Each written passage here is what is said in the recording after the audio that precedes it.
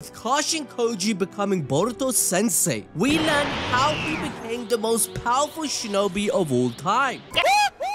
There are several futures that should have happened, such as Naruto losing to Ishiki and dying, and then Kawaki killing Boruto and Sarada. This recontextualizes the entire flash forward scene from chapter 1, with Boruto claiming if this was truly the only outcome, as he must create his own fate to save the planet. This is because in every future, Boruto is meant to pass away with Kawaki being fed to the god tree. Chapter 13 kicks off with Juro no-scoping Boruto from across the freaking map. My man has aimbot, and in one of the timelines, our MC was meant to perish in this very moment, with a second blast finishing the job. However, his fate alters due to Bug popping up to tell Juro that he is getting help, and that's how Boruto knew about the nature of Thorn Souls. This intrigues Juro, but also proves to be quite a challenge. As he mentions, it's like the heavens themselves are trying to keep the young lord alive, even wondering if this is perhaps what they call divine intervention. Yep, you just heard that right, ladies and gentlemen. Boruto is the honored one. Hold up. Wait a minute. No. Wait. Now, before you call this plot armor and some bullshit, it actually isn't. Remember in chapter 12, the only reason Juro intended to kill Boruto, who like Kawaki can serve as a sacrifice to the god tree, was due to the dangerous knowledge he possesses about Shinju. However, if there is someone else feeding Boruto the information, then that real threat is the person, as they could stop their evolution and desire for knowledge. So, it's a waste of good fodder for Juro to kill Boruto now, hence why he decides to spare him. This points towards Kashin Koji being their next target, which seamlessly ties into the story perfectly, as just like Boruto being the star of hope, he is the star of change, as Ishiki dubbed him, someone that possesses a Shinjutsu power that is changing fate. It's a direct parallel to Jiraiya, whom he's cloned from, as he too was changing fate by going up against pain, providing crucial information to Naruto, who was the child of prophecy he nurtured to bring about prosperity to the world.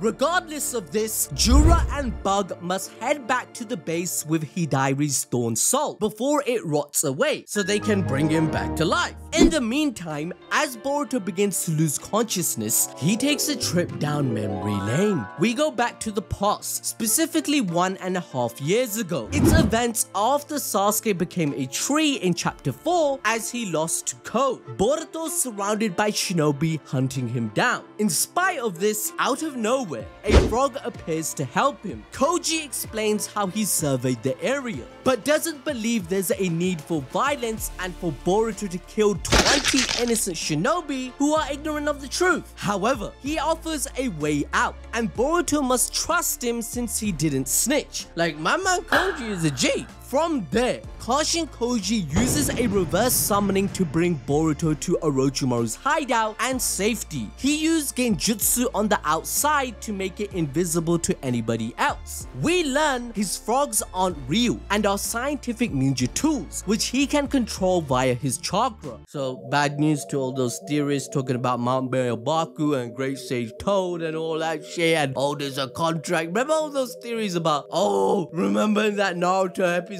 where they showed the contract and there's a name there we don't recognize, that must be Koji. Goodbye, those theories. Now, these frogs also function like a walkie-talkie, as Koji can use them to talk through, which of course we have seen Boruto do throughout Two Blue Vortex. Nonetheless, the young lord asks who the hell this stranger is, and Koji reveals what remains of his mask to remind him. Koji first encountered Boruto in chapter 23, where he spared his life after showing him the karma, as he was investigating it to find out a procedure to kill Otsutsuki. He wanted Boruto to meet up with Kawaki to see what resonance would do to gain more data. Currently, Kashin Koji's memories are informing him that Boruto is the one that fled from Kara and he assisted the escape. He's aware of omnipotence, but just like Sarada had informed in chapter 1, nobody ever recognizes that something isn't quite right, as over time, omnipotence will continually erase the truth and make them have no doubts about their altered memories. However, Kashin Koji unlocked a power that makes him built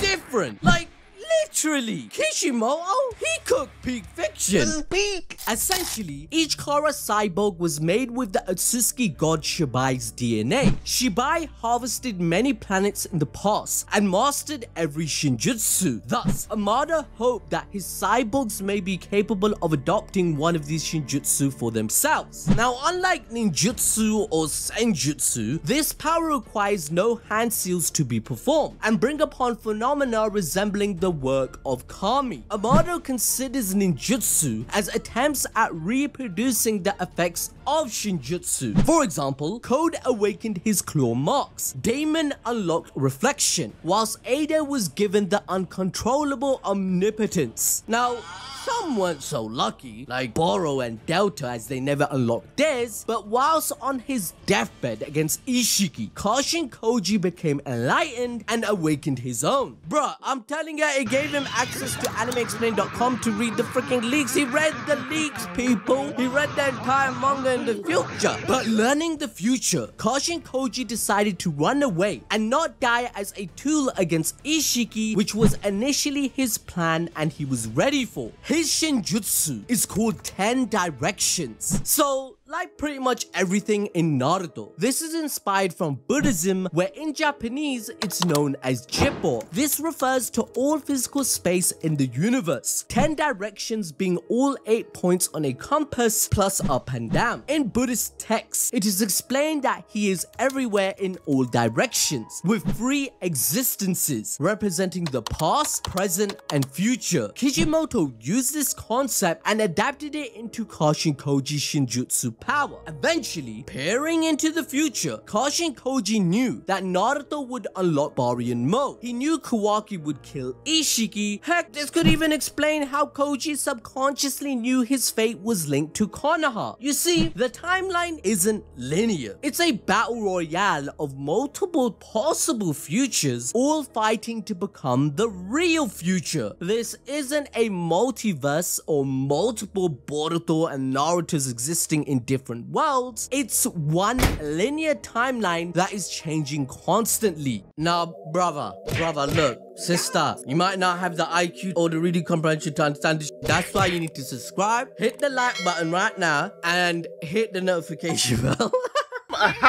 Now, if you want to enjoy more peak fiction, watch this video learning the origin of Kaiju number 8 and why it chose Kafka.